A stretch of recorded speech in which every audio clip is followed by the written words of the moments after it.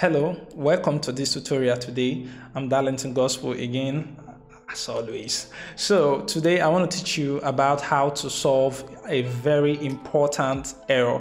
You often face this error when you are interacting with your Metamask and a hard hat server or with a Ganache server. So you need to understand how to get yourself from this sort of error, because you're going to face it if you haven't faced it already. So that's what I want to get you to achieve in this particular tutorial. Okay, so if you're ready, smash that like and subscribe button, hit that notification bell, and let's jump into the tutorial. So before we go further, I want to show you this course that I just launched of recent, like today, literally today.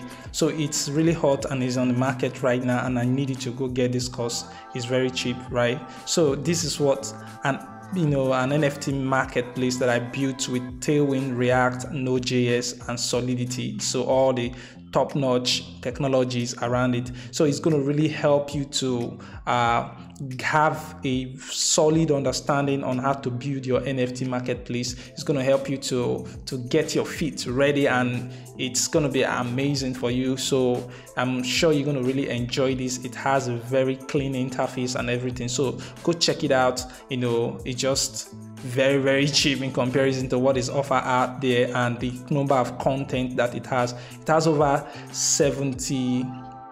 about 75 lessons, and it will really help you to have an understanding on how this whole marketplace works. So check it out. Also check out my book. Grab a copy of my book, Capturing Smart Contract Development, and start digging this thing. You will be a fantastic Web3 developer as you jumping into all these things. So also check out my services. Okay, I have hourly consultancy services, hourly Web3 classes, and development services. So you check it out and you let me know. Okay, so with that done, let's jump into this tutorial.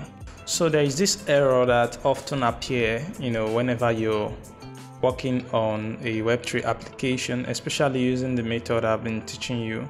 I want to resolve that, and the error is the nuance error. I'm going to show you right now.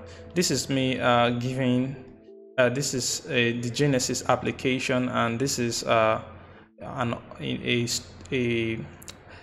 project that I'm adding here. And when I click on submit and I confirm this, I get this error, and I'm going to zoom it further for you. No, not there. Here, zoom it the more so that you can see what is going on here.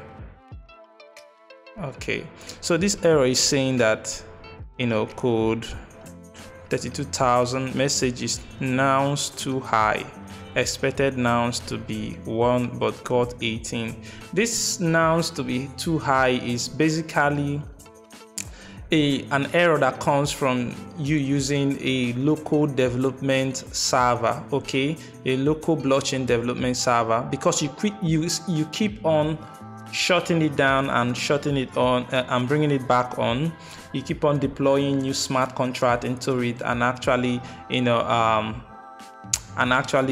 redeploying again. All of these processes account for these nuances, which marks the number of transactions a particular wallet address have been recorded on the Metamask Metamask memory. So now when you're doing a transaction, let's say you restarted your server after you've done about 15 transactions, and then you restarted your blockchain server, and then you performed another transaction again, that transaction seems to have issues, because Metamask is no longer having balancing the number of transactions. It doesn't have record about that. It doesn't work like that for other kinds of networks, such as the Mumbai Ethereum mainnet or Sepolia test networks, because all of these servers don't shut down, so they are always up and running. But your local host definitely shuts down, and as such we always have to restart and all that. So to resolve this particular issue, it's very simple.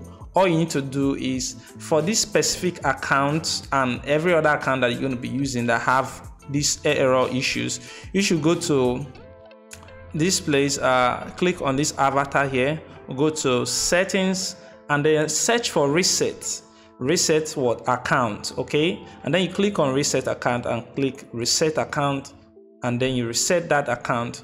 With that, you clear this console, you submit the project again, or you perform that transaction again, and once you perform it, you see that it is successful, and you can see that that project has been added. So basically, that is how you resolve the nuance issues, that error that often appear on your Web3 project.